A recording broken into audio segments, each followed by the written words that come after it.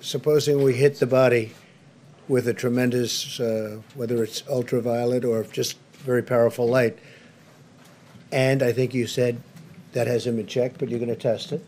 And then I said, supposing you brought the light inside the body, which you can do either through the skin or in some other way. And I think you said you're going to test that too. Sounds interesting. Right, and then I see the disinfectant, where it knocks it out in a minute. Right, and then I see the disinfectant, where it knocks it out in a minute, 1 minute.